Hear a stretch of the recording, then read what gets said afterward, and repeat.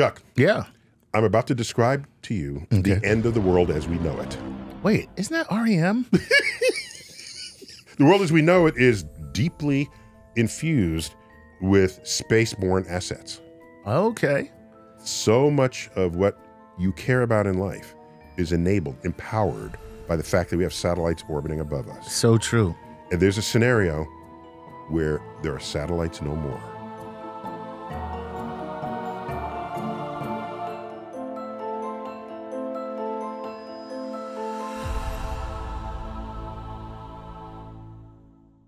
So how many artificial satellites were orbiting Earth total on October 4th, 1957?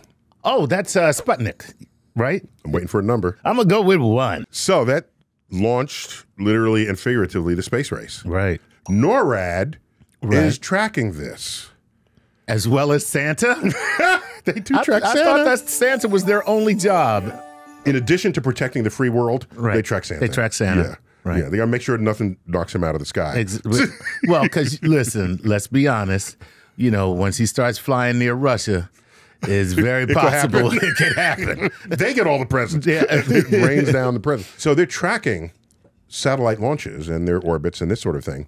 And not until early 70s does NORAD publish the data on these satellites. And that's when Donald Kessler said, you know, if this keeps up, and we start loading orbital space with these objects, things could happen here that we know happen in the asteroid belt. He thought to himself, if the same thing happens here, it would probably happen on a shorter timescale because the orbital belt is not as large as the asteroid belt.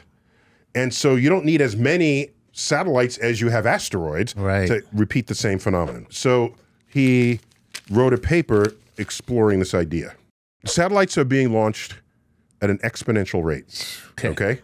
So October 4th, 1957, there was 1 satellite. October 4th, 2024, 7,000 satellites. Not all of them operational.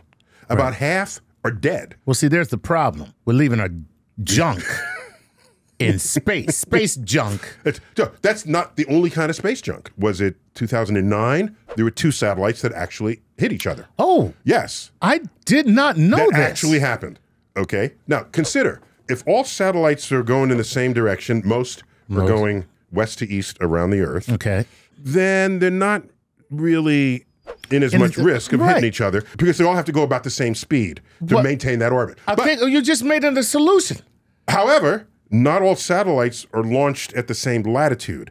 If you're launched at a higher latitude, you still have to orbit the center of the Earth, which means you cut diagonally at some angle across the orbits of other satellites. Now that makes sense. And some satellites orbit pole to pole.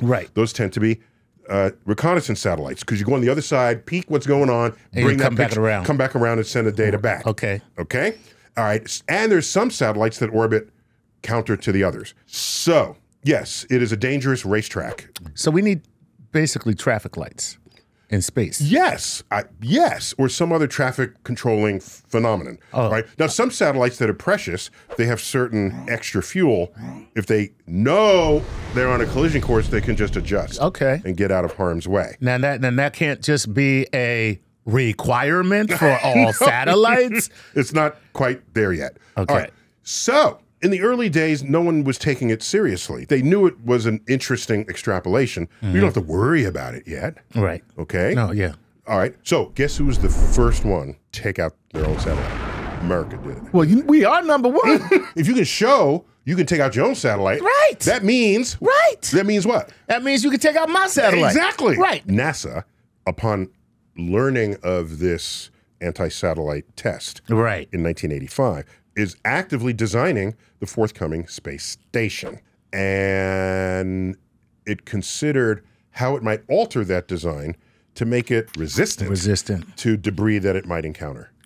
And to this day, you can find pockmarks on the outer shell. So that's in the 1980s.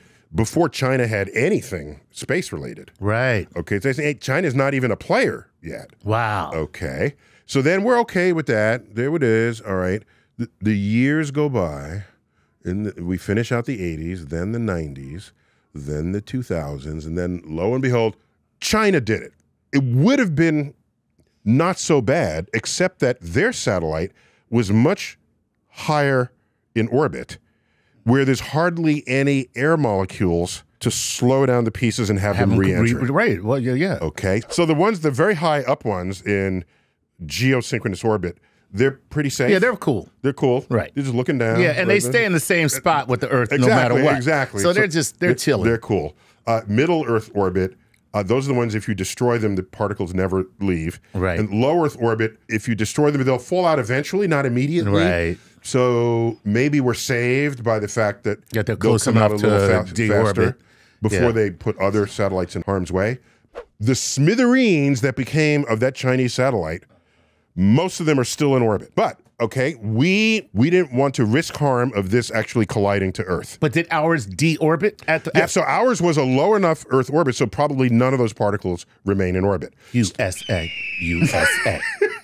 That's all. Okay. So then, Russia did it, and then who's left? India. So India does it next. Oh, man. They take out one of their own satellites. Now everybody can show that they can kick their ass in the satellite. So now we have mutual assured destruction of satellites. I guess we can all back off. So now, but the problem is the debris field is no longer just satellites. It's satellite debris. Okay? That's the true. fragments. All right, so now you have all these particles moving how fast?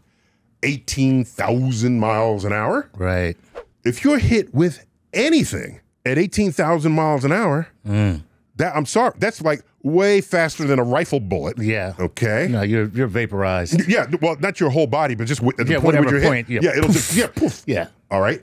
You got all these fragments. Yeah. Now, here's what's interesting, and here's how you get the Kessler effect, now known as the Kessler Syndrome. Okay. So the full-up syndrome is either satellite is intentionally destroyed or two do collide. Now you have more pieces than just the two.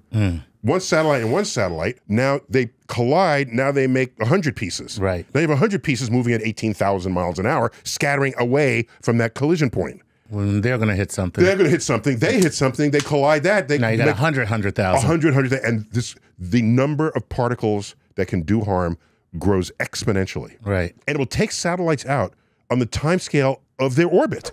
A full orbit, low Earth orbit, is about 90 minutes. 90 minutes. Okay, so what happens is, if that's the time scale of an orbit, and you start busting stuff up, and it starts taking out other satellites, oh, man, this will happen fast. Yeah. And you have a total annihilation of 100% of all satellites in orbit, just dropping out like flies. Do you realize how much of our economy flows out of satellite and our defense system? Oh my, all of it. Oh my Even goodness. withdrawing money from an ATM. I don't have that problem. Yo, It's not something I encountered. I will try to pay you more, Chuck. Okay. I didn't know it was that bad. Yeah, when you put the card in, it goes, seriously, bro? So the Kessler Syndrome could be catastrophic to modern civilization as we have come to know it. Now, there's a movie that explored the consequences of the Kessler Syndrome without even naming it that. Oh, really? That was the movie Gravity. In it, they get stranded in space. Right. Because somebody, I don't remember who, destroys one of their own satellites. Right. Scatters debris. Yes. And one by one, the satellites get taken out. So that's the Kessler Syndrome. And who knows? It's horrifying. It's horrifying. And we don't know really how close we are. There are many more satellites getting launched every year, especially in the Elon Musk So yeah, we just keep throwing them up there, huh? We keep throwing them up there. Because that's a good idea. It's just another thing to worry about before you go to sleep. All right, good to have you always. Always a pleasure. All right, this is Neil deGrasse Tyson for StarTalk, Explainer's Edition on the end of the world via our own satellites. Till next time, keep looking up or down, whichever's safer in that scenario. While the Kessler Syndrome hasn't reached a crisis point yet, the further we push the boundaries of exploration, the more we have to account for. Take astronauts Suni Williams and Butch Wilmore. They spent 9 months on the ISS after Boeing's Starliner spacecraft ran into technical issues. SpaceX is finally bringing them home, but coverage on it tells two different stories. Go to ground.news/StarTalk to see how some outlets praise SpaceX's role in the rescue while others question Elon Musk's true intentions. Both sides are important to the conversation on how business, technology, and policy collide. That's why StarTalk has relied on our partners at Ground News to see past the first headline we find on an issue. Their app and website was founded by a former NASA engineer who applied the same precision needed for space missions to how we analyze the news here on Earth. With one swipe, we can compare coverage on key issues on space and science with data on each source's political bias, credibility, and financial backing.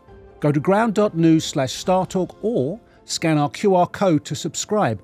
Our viewers will save 40% off their Vantage plan with our link. That's $5 a month for unlimited access to context and clarity on the news shaping the future of space exploration.